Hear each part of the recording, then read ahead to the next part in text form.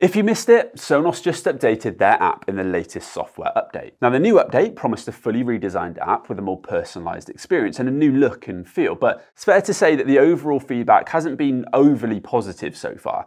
Now, the good news is some issues have already been resolved and we have dates for future updates now, so we're going to cover all of that in this video. Now, I just wanted to start by saying that we have been overwhelmed with feedback from you guys reaching out around the new app and asking if we've got any workarounds or updates. And we wanted to say that a lot of us here at Smart Home Sounds, myself included, are Sonos users, and we've also felt your frustrations over the new app launch. So what we wanted to do was to create a quick video to just cover the key things to know about the app, share some more recent updates from Sonos in case you guys have missed any of them, as well as some workarounds and some timeframes just to keep you all up to date and in the loop.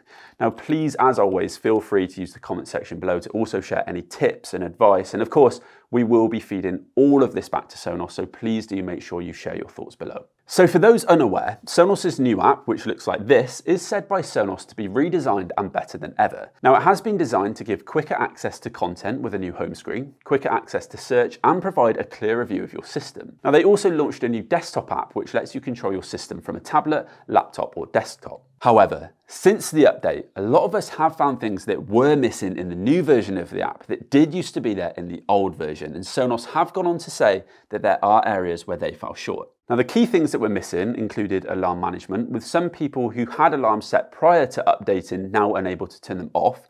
Sleep timers are missing, queue management is missing, and playlist editing is also not currently there. Now, the app was also not working for those who use VoiceOver on iPhone. Now, following on from the torrent of feedback topics, Sonos' words, they have shared a number of updates in their forum and held an AMA earlier this week to discuss all of the feedback following the new app launching. Now, there's a lot of information out there, but there are some key bits that I think are really good and helpful to share with you guys. So firstly, they have said that they will be reintroducing features as well as carrying out bug fixes and performance updates, so things aren't gone for good. Now, they have already brought back the ability to add and edit alarms, so it's good that they've acted quickly on that one, and that's great, especially for those who couldn't turn alarms off. Now, apparently, alarm editing was never meant to go, and it was an issue on the day of the app update going live. But either way, to bring back the ability to edit alarms, you will need to update both your Sonos system and the Sonos app, and then they should appear here. They have also fixed VoiceOver on iOS, so you can interact with individual elements of the Sonos app's home screen, and they've shared that additional improvements to Screen Reader for visually impaired customers will be coming on the 21st of May. For any tablet users out there, Sonos have shared that they recognise that we have a ways to go to improve this tablet layout full stop.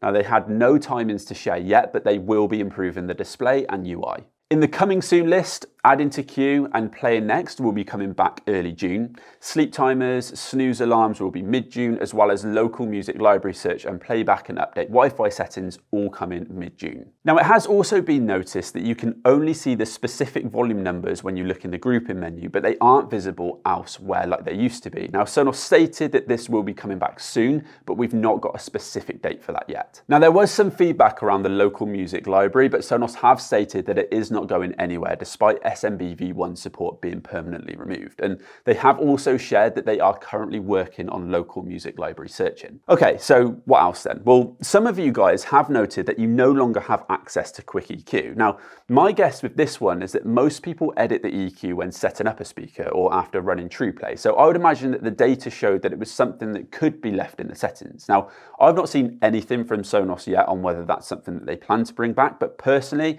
I think this is a good move for how often I would use my EQ. There are other smaller things that we've noticed that are missing. So for example, you can add a song to your Spotify playlist when you're within the Sonos app, which you did used to be able to do. So hopefully things like this come back with one of the future updates. Now, looking at all of this, for me, it's disappointing that they've taken features away, albeit temporarily, from customers who might have purchased products because of those features, especially when you don't make it clear that this will be gone if you choose to update and you can't roll back to the previous iteration of the app. Now, Sonos have acknowledged this, and they've stated that what we learned this past week is that we should have communicated more openly with you about the changes that may impact you. Over the coming weeks and months, we seek to fix the issues that you've surfaced and earn back your trust, which is positive for us Sonos users moving forward, and I hope that this is the case. Now, in spite of the frustrations, we do prefer to be glass half full where possible, and there are elements of the new app that we do like. And for a bit of positive news, they've also just added support for lossless Apple Music in another update. Now, as always, change does take time to get used to, but once the issues are fixed and we have all of the capabilities back, I do think that the new homepage and other areas of the redesign will give a better user experience. Now, it's clear that the app wasn't fully ready to launch, though it's a positive that updates have already been released, such as bringing back alarms, and we now have a time frame for the rest to be added, so we do know how long we're going to have to wait. For those who haven't updated yet, consider the current missing elements of the app and whether you're happy to forego those for the new app or would rather wait for a few months to run the update. Now, as always, we'll try to keep you guys updated as and when we get any feedback from Sonos, but hopefully this video has been helpful in catching you up with where we're at and the latest updates from the brand if you missed any of them. Thank you guys very much for watching this one, and I'll catch you all in the next video.